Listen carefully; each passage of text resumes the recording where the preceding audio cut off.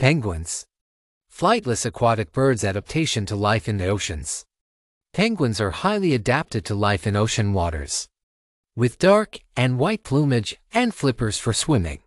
Feeding habits. Most penguins feed on krill, fish, squid, and other marine life, which they catch with their beak and swallow whole while swimming. Size and distribution. The largest living species is the emperor penguin, and the smallest is the little blue penguin. The science of the origin of the words. The word penguin first appeared in literature at the end of the 16th century as a synonym for the great auk.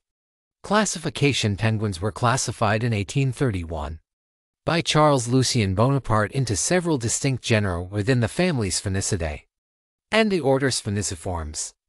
Development. The evolutionary history of penguins is well studied and represents a showcase of evolutionary biogeography.